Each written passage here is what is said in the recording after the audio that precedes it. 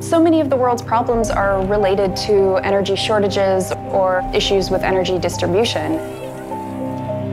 At Transatomic, we're trying to move the world towards a new form of power generation, a form of power generation that has a lot of baggage, quite honestly.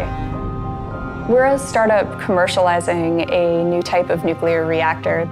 We want to forge a path into an industry that is the biggest industry in the world. We know that we're up against big odds.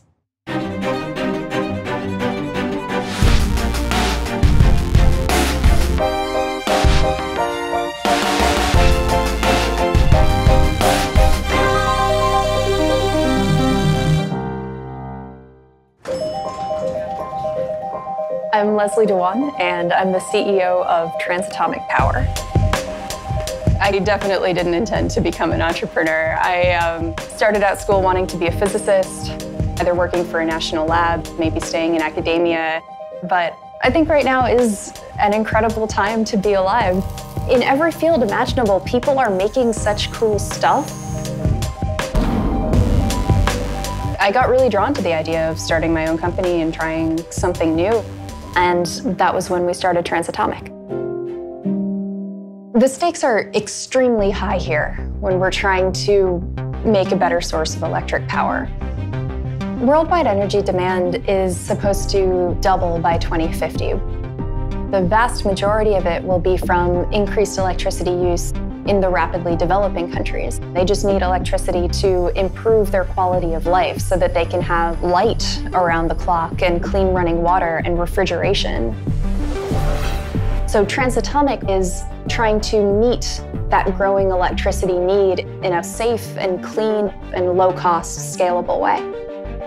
My co-founder Mark Massey and I started thinking about building newer types of nuclear reactors a lot when we were midway through grad school.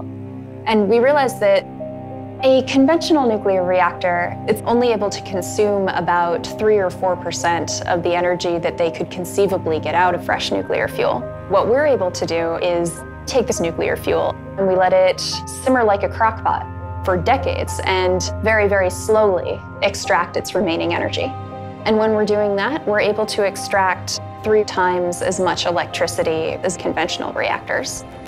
This is a type of reactor that can't melt down. If it loses electric power and even if there aren't any operators on site, it shuts itself down.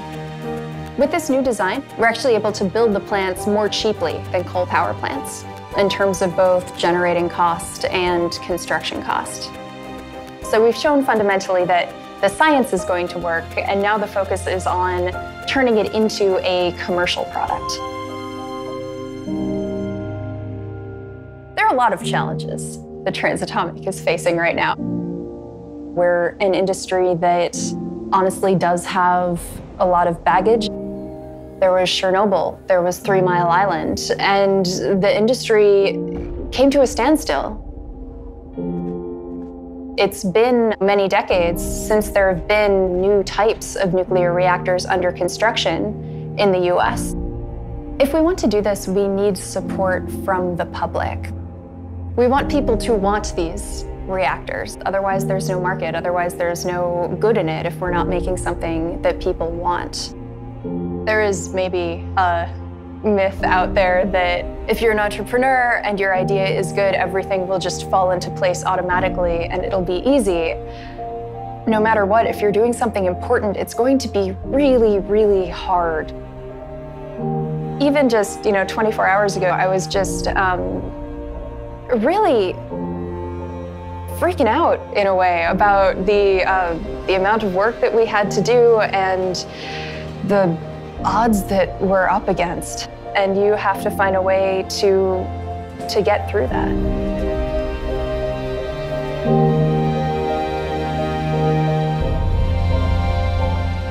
My dad's an engineer, and he would always bring me to the Museum of Science, and it's a big part of why I'm an engineer today.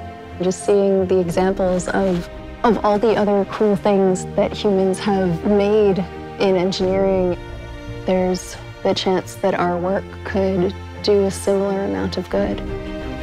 It's really humbling and inspiring.